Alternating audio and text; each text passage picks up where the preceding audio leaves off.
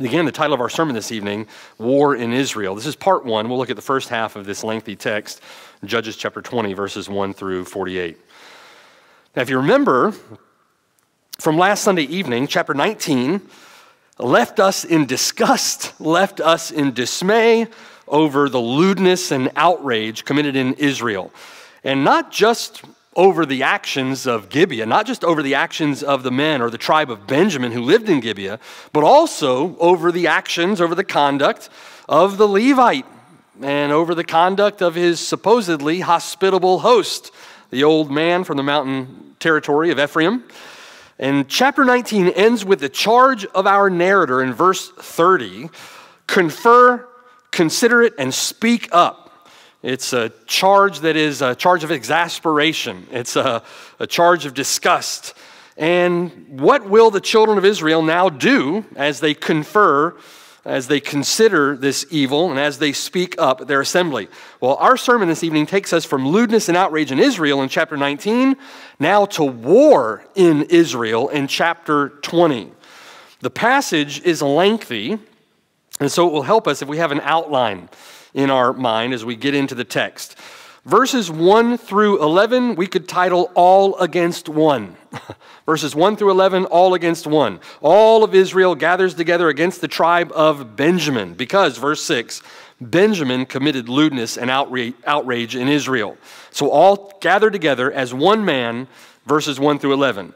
Verses 12 through 17 could be summarized as one against all.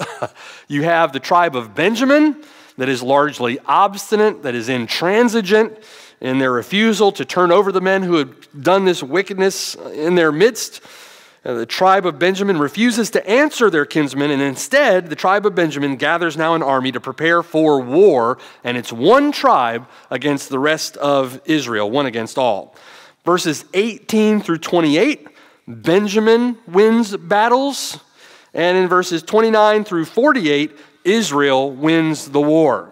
We may see Benjamin win a battle or two along the way, but it would be Israel that ultimate sections of the text, verses 18 through 48, next week. So look with me first now at All Against One, section 1 of our text, verses 1 through 11. Now, after the atrocities of chapter 19, as you can expect, the nation is indignant in chapter 20. And a conference is called, an assembly is called. They're going to meet together, consider this matter. Nothing like this has been seen in Israel since the day they came out of Egypt, and the nation is indignant over what has taken place. Verse 1. So notice the words now. So all the children of Israel came out from Dan to Beersheba. It's like saying from the Rockies to the Redneck Riviera, right? From the farthest point north to the farthest point south, all of Israel comes out, as well as from the land of Gilead, and the congregation gathered together as one man, brutally, in an undignified manner, not showing any concern at all for the dignity of a proper burial. The Levite takes his concubine, cuts her up into 12 pieces and sends pieces of her to the 12 tribes of Israel. And this actually works, gets the children of Israel to come out in force together as one man in verse 1. It's interesting. When you couldn't get all the Israelites together to battle the Canaanites under Barak, if you remember that tale, when you couldn't get all the Israelites to come together to fight against the Midianites under Gideon, when you couldn't get all the Israelites together to fight the Ammonites under Jephthah, and when you couldn't even get the Israelites to fight at all under Samson, here they are, all the children of Israel as one man, indignant before the Lord at Mizpah. The unity of the Israelites here is impressive. Considering their complete lack of ability to rally any kind of gathering before this, this is an impressive unity. By the way, if you remember from 1 Samuel chapter 11, King Saul did something similar in order to get the Israelites to gather together to fight against the Philistines. King Saul would use a similar tactic to get the Israelites to go to war. 1 Samuel chapter 11, the Spirit of God comes upon King Saul. King Saul becomes righteously indignant. So King Saul doesn't cut up a concubine, doesn't cut up a slave, doesn't cut up a person. King Saul cuts up 2 oxen. And he sends the parts of the 2 oxen throughout the tribes of Israel. And so then Israel, in fear, Israel comes out as one man to fight against the Philistines for King Saul. Now here in this text, chapter 20, there's no mention of the Spirit of God, no Spirit-wrought fear of God, no Spirit-wrought indignation against the enemies of God, and no oxen. Just a cold, callous, calculating Levite chopping up his concubine, yet another indignity against her person, and sending pieces of her throughout the tribes of Israel. Something that was done amongst the Canaanites at that time to instill fear. It's interesting, this was a practice of the Canaanites. There's actually a record you can read in the history of the ancient Near East at that time of other countries, other records where to instill fear among a conquered people, fear amongst a ruled people, a ruler would take a slave, a ruler would take a person, cut them up, send them, pieces of them, to the 4 corners of their territory, and then say, such as this will happen to you if you don't get your act together. It was a common practice among the Canaanites. And so this again points to the Canaanization of the nation of Israel here as they do something that the Canaanites do.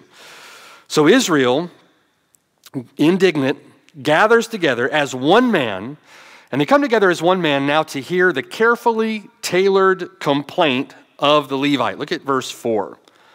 So the Levite, the husband of the woman who was murdered, answered and said, my concubine and I went into Gibeah, which belongs to Benjamin, to spend the night. And the men of Gibeah rose against me and surrounded the house at night because of me. And notice again, this is a carefully tailored telling of the tale here. Our narrator in chapter 19 describes them as worthless men, sons of Belial. The word used here by the Levite means rulers or landowners. Means leaders. Look at what he says in verse 5. The men of Gibeah. The word literally means landowners, leaders. So the Levite doesn't refer to them as perverted men, sons of Belial, refers to them as the leaders of Gibeah, maybe to incite the anger of the Israelites against not just those perverted men who did this thing, but against the tribe of Benjamin itself. Then he says, verse 5, they intended to kill me. Well, they intended to have sex with him, and it's possible that the end result would have been his death.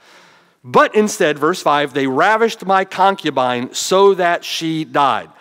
Now, if you just take the Levite's words on face value here, gives you the sense, doesn't it?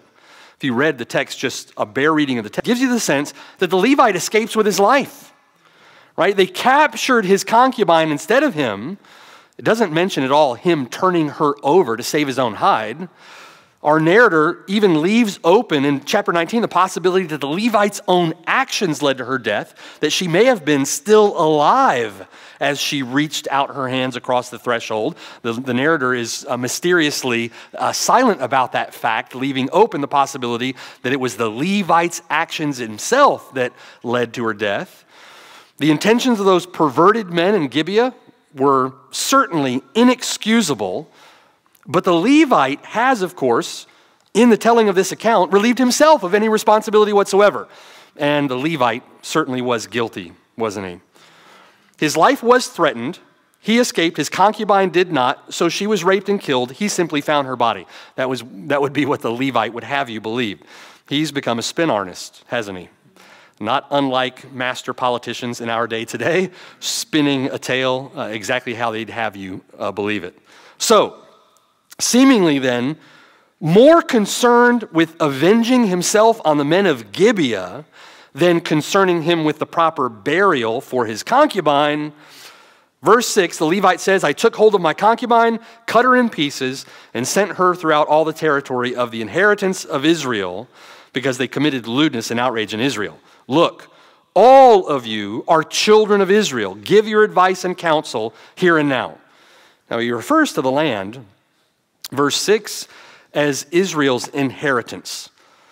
In other words, the gift of God, the promised land, has been defiled by the actions of Benjamin, the men of Gibeah.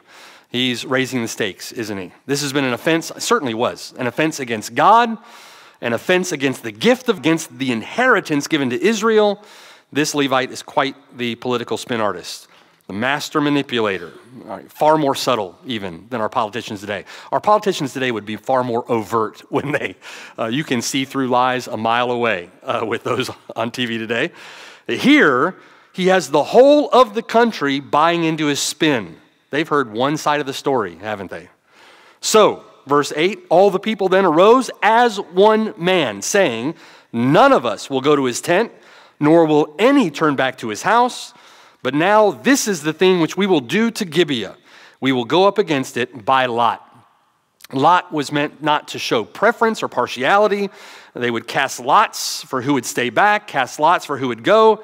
And so we find in verse 10, we will take 10 men out of every 100. And they would do that by lot. Throughout all the tribes of Israel, we will take 100 men out of every 1,000 and 1,000 out of every 10,000 to make provisions for the people that when they come to Gibeah and Benjamin, they may repay all the vileness that they have done in Israel. In other words, 10% of the people will make provisions, the others will go to war. Verse 11, so all the men of Israel were gathered against the city, Gibeah, united together as one man. Now, if you notice in the text, you've got this repetitive use of as one man, all, and one, right? It's emphasizing the unity that Israel has here in their anger, their indignation against Benjamin. But it's unity, isn't it, in a cause that is flawed from the very beginning. A unity that's flawed because of the spin, or the manipulation of the Levite, a unity they still haven't sought the Lord with respect to what they're going to do. They're listening to this Levite.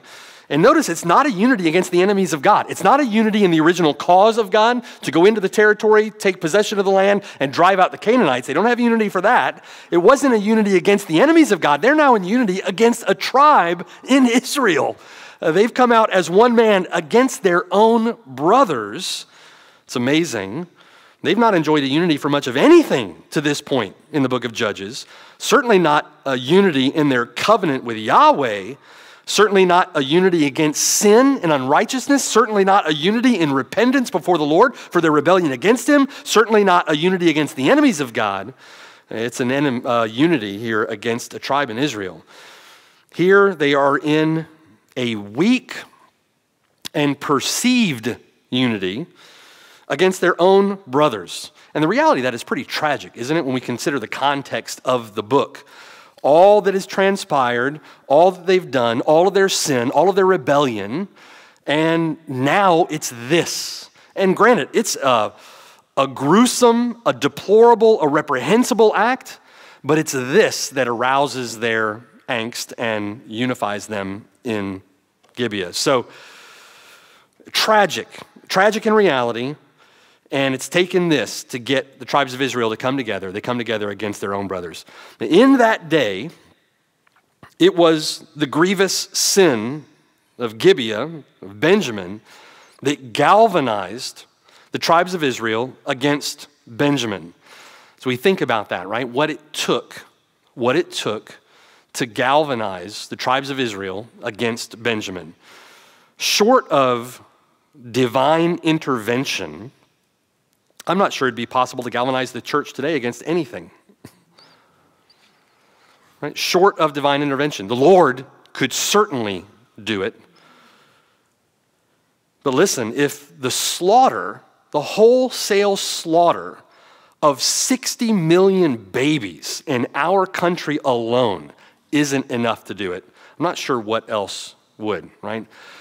Not long ago in the news, there were baby parts all over the news, scattered about, as it were, and it wasn't enough to mobilize, to galvanize the professing church against the plague, the blight of abortion in our country.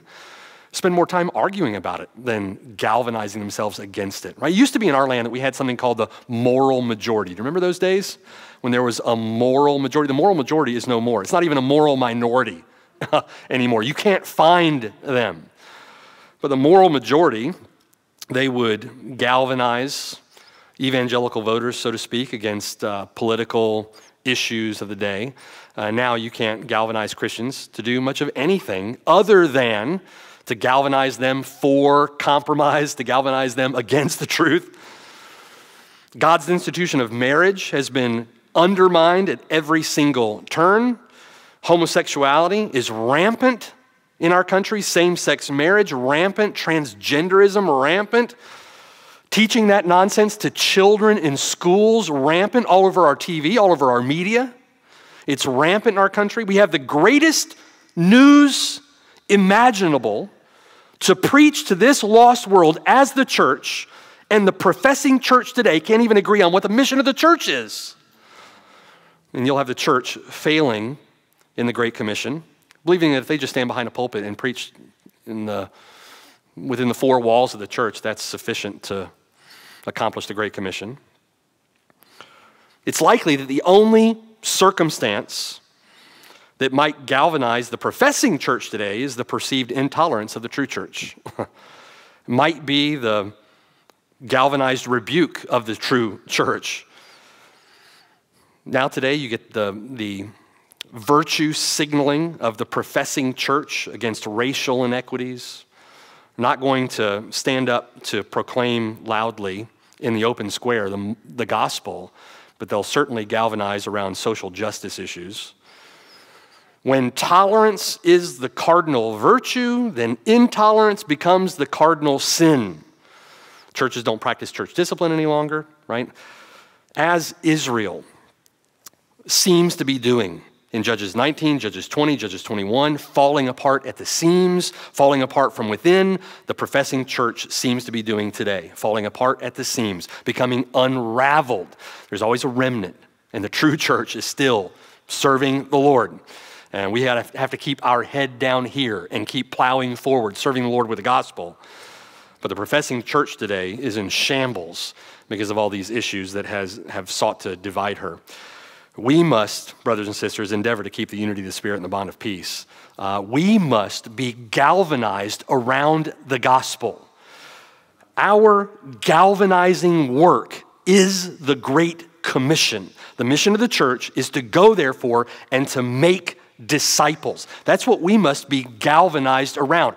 That's our mission. That's our work. And that has far-reaching implications for how we address the culture, how we address the lost around us. But that's our galvanizing effort. Israel should have been galvanized around obeying the Lord. Israel couldn't galvanize themselves around that effort.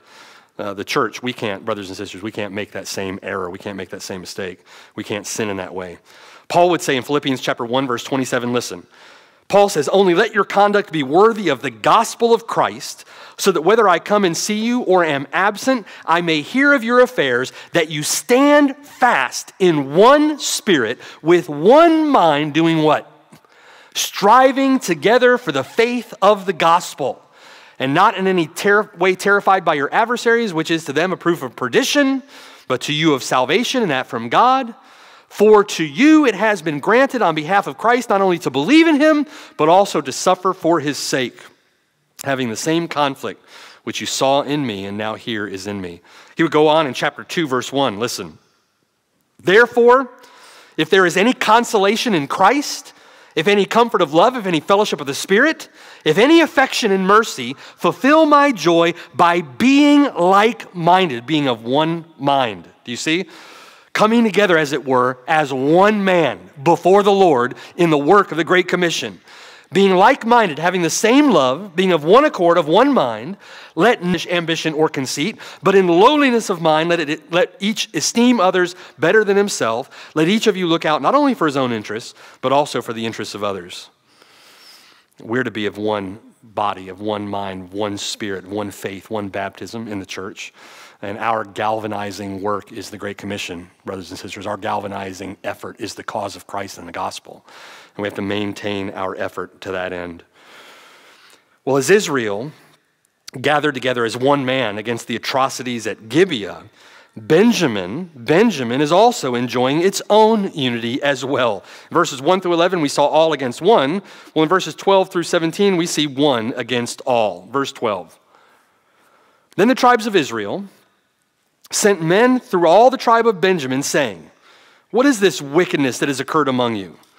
Now, therefore, deliver up the men, the perverted men who are in Gibeah, that we may put them to death and remove the evil from Israel. There was a death penalty, a judgment of death against those who committed such atrocities, and Benjamin should have delivered them up. And notice, when they're talking to the tribe of Benjamin here, beginning in verse 12, they use the same language chosen by the narrator in chapter 19 and call them worthless men, perverted men, literally sons of Belial. They're back to that language. It may be an attempt at diplomacy. They don't want to level that charge against all the men in Gibeah, all the men in Benjamin. They certainly don't want to do that as the Levite did against the leaders in Benjamin. They go back to those perverted sons of Belial, deliver them up. This was wanting to avert a civil war, wanting to entreat Benjamin to reason and to deliver up the men who had done this. But the Benjamites now, not exactly known for their hospitable treatment of their own, chapter 19, the Benjamites dig in their heels and they refuse. One said, they abused the Levite and his companions passively by refusing hospitality to them before the rapists among them abused them actively. Their abuse is both passive and active, and they refuse to give up these men. Notice in verse 3, Benjamin knows that Israel is gathered in Mizpah. They know, but they refuse to be a part of it. They themselves don't go. In other words, Benjamin here openly sides with the rapists and murderers among them. They side with those perverted and worthless sons of Belial rather than siding with God's people, the Lord's people, Israel, against them. Israel is falling apart at the seams. Do you see? The intransigence, the obstinacy of Benjamin is appalling here. These are sins, as Paul would later say in 1 Corinthians chapter 6, not even named among the Gentiles. And yet here Benjamin is defending these men against the other 11 tribes of Israel. But the children of Benjamin do not listen to the voice of their brethren, the children of Israel. Verse 14, instead, the children of Benjamin gathered together from their cities to Gibeah to go to battle against the children of Israel. Now, this is an exercise in futility, it seems, an exercise in insanity, because Benjamin is going to be woefully outnumbered by troops in Israel. Benjamin somehow thinks that they're going to fight against these troops in Israel. They should have despised what happened in their midst. They should have put the evil away from themselves, right? But they don't do that. Paul says in Romans chapter 1, verse 32, that who, knowing the righteous judgment of God, that those who practice such things are deserving of death, not only do the same, but also approve of those who practice them. And here is Benjamin, by siding with these rapists and murderers, Benjamin is giving tacit approval of their actions. They're siding with them. So, verse 15 then. From their cities at that time, the children of Benjamin numbered 26,000 men who drew the sword, besides the inhabitants of Gibeah, who numbered 700 select men. Now, among all this people, verse 16, among the 26,000 in Benjamin were 700 select men who were left-handed. What does that remind you of? Reminds you of Ehud, the left-handed assassin, doesn't it? The beginning of the book of Judges. They were left-handed, and look at the giftedness of these crack troops in Benjamin. Everyone could sling a stone at a hair's breadth and not miss. So these were skilled warriors, left-handed slingers who were deadly with their aim. Now, verse 17, besides Benjamin, the men of Israel numbered 400,000 men who drew the sword. All of these were men of war. Now, there were known to have been 26 towns in Benjamin, 26 cities that made up the tribe of Benjamin around Gibeah. Gibeah was one of those towns. If you take the numbers that are mentioned here, among all this people, the 26,000 men of Benjamin, if you take those numbers and you compare those numbers to the second census in Israel that is found in Numbers 26. Your own study, if you want to go back and look at Numbers 26 and compare those numbers, the second census in Israel numbered Benjamin at 45,600 men of war. 45,600. So we see from that census to now, which again, this is early in the history of Israel, early in the period of the Judges, population of Benjamin has dropped from 45,600 now to 26,000. Roughly a 40% decline in the population of Benjamin since they entered the Promised Land, which is just over the period of one generation. It's amazing, the decline, isn't it? A serious decline, frightful, fearful decline. In other words, Israel has not prospered in Canaan. Certainly not the tribe of Benjamin. Benjamin itself has not prospered in the Promised Land. And this war that we'll study next week, this war will all but result in the near extinction of an entire tribe in Israel. Remember, verse 16, the 26,000, verse 15, the 26,000 men who drew the sword of Benjamin. This war will result in the death of 25,100. Look down at verse 35. Verse 35, of the 26,000, 25,100 would die in the battle with Israel. That brings Benjamin to near extinction. Almost all the men of Israel, or of Benjamin, dead in this civil war. Now, it's interesting that our narrator here in telling the story describes the gifts that Benjamin had been given. Given fierce men of war, these warriors, a left-handed warrior might have been considered a liability if he were by himself, but you put 700 together in a troop, and you've got a pretty deadly, if you're fighting and you've got the shield on the right side and you've got a bunch of left-handed slingers who are fighting, it could be a deadly troop. In other words, Benjamin had some gifts. Benjamin had been blessed. Benjamin had been given some gifts, some grace from God in the men that they were able to muster to war. But Benjamin had squandered those gifts. Benjamin had disobeyed the Lord in taking the land.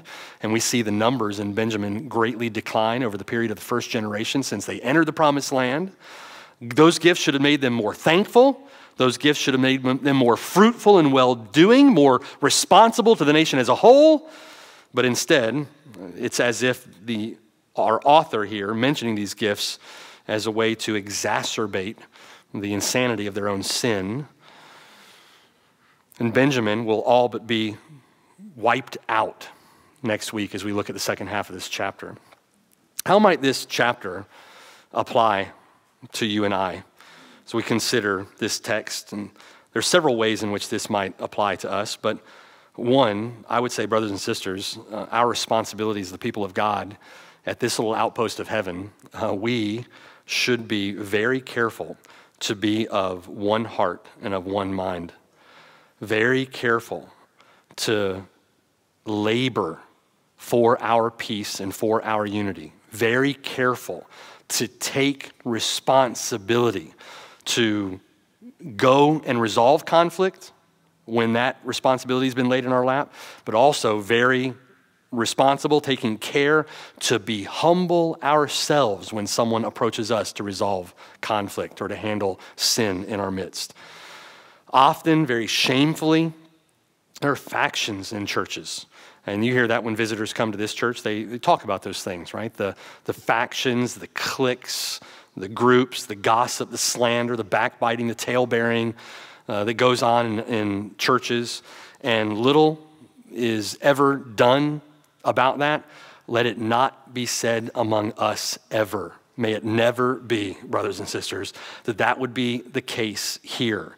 That there would be slander tolerated for even a moment, that we would tolerate any gossip at all, that there would be any backbiting, any tale-bearing, that no conflict would be left unresolved. We have instruction, gracious, merciful instruction from the Lord with respect to Matthew chapter 18, right? Romans chapter 16, Titus chapter 3, 1 Corinthians chapter 6. We have these texts, 2 Thessalonians chapter 3. We have these texts to help us deal with division and discord and conflict in our midst. Brothers and sisters, we have to be meticulously faithful and vigilant in making sure that we apply that means to the end that we preserve and unity the Lord has been gracious to give us. We must endeavor to do that. We should rally together, one heart, one mind, behind the cause of the gospel, in the cause of the Lord Jesus Christ, in the causes of the church. Right? We should be one heart, one mind as we labor in the Great Commission as a church here. We shouldn't be self-willed. We shouldn't be running off in various different directions pursuing our own interests or our own ambitions when we have a cause here that we're pursuing together as the people of God. And we should pray together. We should pray that our efforts in His cause, in the gospel, would be prospered through the unified work of our body together. There's no room in the Lord's church for self-will, right, or selfish ambition. There's no room for that. We should allow ourselves to be reasoned with, allow ourselves to be employed in the labor, in the work of the church together. It's amazing today what causes splits among good churches. It's amazing. Now and then, I'll be talking to a pastor from another church, or we'll be discussing, and it's shocking to me, in otherwise stable, loving, unified churches, what can cause splits among God's people. It is amazing the effectiveness of the enemy to split God's people, divide God's people over things that we should not be dividing over. But it happens on a regular basis, and often it involves sin and self-will. Someone who simply will not let loose of the iron grip they have on their own preferences for the good of the body, right? Instead, they hold on to those things with a death grip, refuse to set them down, refuse to hold their disagreements with love, refuse to hold their preferences, their scruples in love. We should be willing to lay down our own preferences for the prosperity of the Lord's church. We've got to be willing to humble ourselves in doing that. We should be careful to be of one heart and of one mind. We see that today. It's amazing to me how, for example, has divided the Lord's church. That is abhorrent. That should divide the Lord's people. It's amazing to me today how issues over social justice have divided otherwise peaceful, unified churches. You have liberty. We have liberty in Christ with respect to those things, and how we think about those things, how we apply the Word of God to those things. But don't use that liberty as a dictate for the whole church and divide the body over your liberty. Right? We need to hold our disagreements, hold our liberties in love. So we should be careful to be of one heart and one mind. Secondly, we must be careful. We must be faithful to deal with sin in our midst. Our own sin, the sin of others when needed. We must be careful to parakaleo, to come alongside, help one another, encourage one another, exhort one another daily while it is called today. Lest any of us fall short, lest any of us sin, fall into a repeated pattern of sin, we must be careful and faithful to deal with sin in our midst. We've got to be humble and receive it well when somebody comes to us to deal with our sin, and we must be ready, must be willing for the sake of love to do the very difficult, sometimes hard work of going to someone else when they have sinned, to talk to them and to work with them and to help them. This is not a unrighteously indignant confrontation of someone's sin in the church, right? That's not the instruction that the Lord has given us. This is in love, in care for their soul, in care and love for the Lord's church, in care and in love for the Lord's people, and care and in love for the Lord's cause, we have a responsibility, brothers and sisters, to both be of one heart and one mind in the work of the gospel and to carefully and faithfully deal with sin in our midst. And then let's be vigilant in prayer. Our protection doesn't come from these means per se. Our protection doesn't come by virtue of your faithfulness or my faithfulness. Thank you, Lord. Our protection, our preservation comes from the Lord himself. And the Lord is our refuge. The Lord is our safety. The Lord is our security. The Lord is our peace. The Lord is our unity. And we have to depend upon him in these things. So let's continue to be vigilant. Amen? Amen. Let's pray together. Father in heaven, thank you for these lessons, Lord. And I pray that you would find us faithful here, Lord, to pray and to depend on you, to depend on the strength which your Spirit supplies, the wisdom which your Spirit supplies, the direction which your Spirit supplies. I pray, Lord, that we would depend on you in this work of maintaining our peace, maintaining our unity. I pray that we would be of one heart, one mind in the cause of Jesus Christ and the cause of the gospel. I pray that we would deal faithfully, meticulously faithfully, carefully deal with sin in our midst, right? Cherishing, treasuring the peace and the unity that you've blessed us with here. I pray that we would labor to preserve it, labor to maintain it as we depend on you for the strength to do that. I pray, Lord, you would faithfully expose these things to us and that we would faithfully deal with those things that you expose. You've always been so gracious to us to that end. I pray, Lord, that you would continue to protect us, continue to preserve us, continue to prosper the work in our hands for your glory, God. And I pray that you'd continue to bless us with the peace and unity in the years to come. Please protect us from faithlessness, from disobedience. Please protect us from gossip or slander, division and discord. Please protect us from these evils, Lord, that would be a weapon, a tool in the hand of the enemy to divide us. And I pray, Lord, that we would remain steadfast, always abounding in the work of the Lord, knowing that our work in the Lord is not in vain. Pray these things for your glory, God, in Jesus' name. Amen.